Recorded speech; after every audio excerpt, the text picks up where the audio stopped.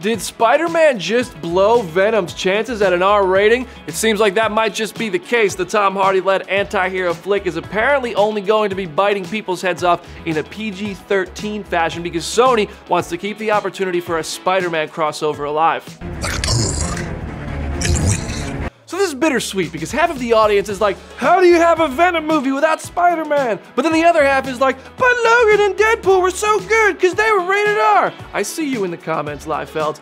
If it's me, I'm secretly hoping Venom doesn't suck because I'll be really pumped when some characters are turned to dust in a post-credit scene, thus shockingly confirming a connection to the MCU via Thanos and his jazz hands. It's a really interesting crux the movie is facing because just a couple weeks ago at San Diego Comic-Con, I straight up asked Venom director Ruben Fleischer if this movie would be rated R.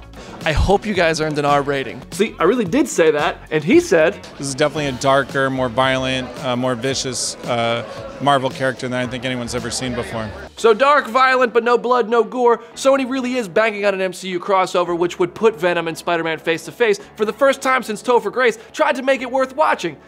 Keyword there, tried. Still, Sony has other Marvel movies in development like Black Cat and Silver Sable standalone outings which could end up tying into Venom if Marvel Studios pres Kevin Feige sees this first entry to their Venom-verse franchise and declares, that ain't it, Chief.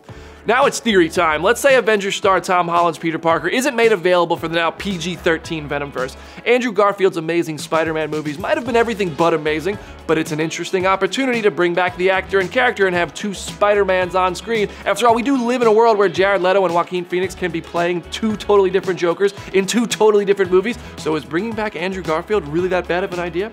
Let us know what you think of a PG-13 Venom for the purposes of a Spider-Man crossover in the comment section, or should Sony just literally say F it and go rated R? Wait, we're not rated R? No. Are we getting Spider-Man? Yeah, no. Okay, well hit me up on the social medias at Brandon Davis PD and head over to Comicbook.com/Marvel for more updates on Venom until it hits theaters in October.